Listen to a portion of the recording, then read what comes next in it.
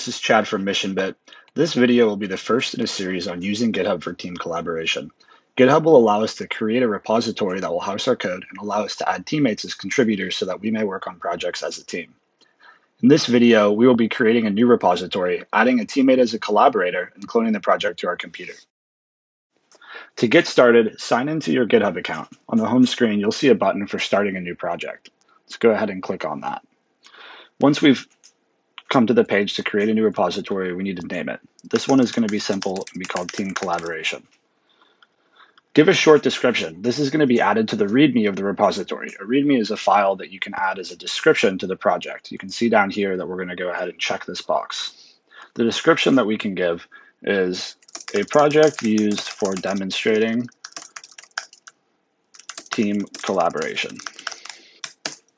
We can go ahead and leave it as public since right now there's no reason for us to keep it hidden. You can go ahead and ignore the rest of these for now. I can talk about what a git ignore is at a later date.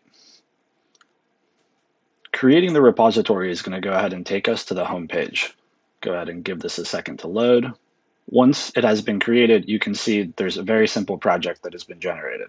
We have our README with the name of the project, Team Collaboration, and the short description that we gave, a project used for demonstrating team collaboration. You can see for right now that there are no other files in the project. We'll go ahead and change that later on. Now let's focus on adding a teammate so that they may collaborate with us. Go ahead up to the settings page at the top of the menu bar. On the second menu item to the left, you'll see is Manage Access. If you click on that, it's going to offer us the ability to invite a collaborator. A collaborator is going to be searched for by GitHub username. So you'll need to get the GitHub username of the team members that you want to add to this project. The team member that I'm going to add is a friend of mine named Reese Walleen. Thank you for helping out today, Reese. You're going to confirm that you want to add this person to the repository. Once you've sent this over, you're going to be able to see that you're awaiting their response and that they're pending invite. Reese will join this shortly, and then we'll go ahead and make some code changes at a later time.